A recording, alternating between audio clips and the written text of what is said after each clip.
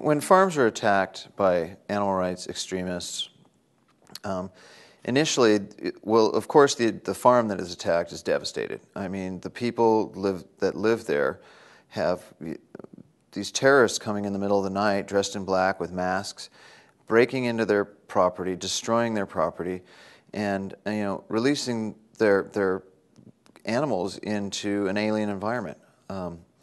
Most of the animals, if they're not recaptured, within 24 or 48 hours, they're going to die. They're going to die of starvation. They're going to die of stress.